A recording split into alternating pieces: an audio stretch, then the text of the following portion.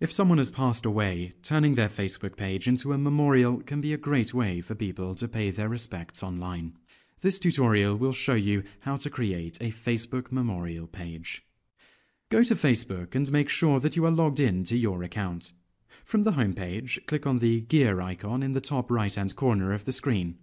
In the menu that appears, click on Help, and you will be presented with several options, including a search box.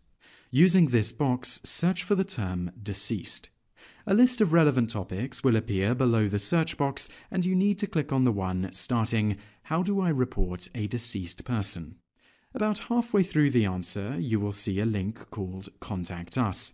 Click on this, and you will be taken to the Memorialization request page. Enter the name of the person who has passed away and enter their email address. Open a new tab, navigate to Facebook, and search for the deceased person. Open their profile and then copy the URL that appears at the top of the page. Go back to the previous tab and paste this into the third text box. You will need to detail your relationship to the person and provide proof of death. Finally, check the box to Memorialize Account and click Send.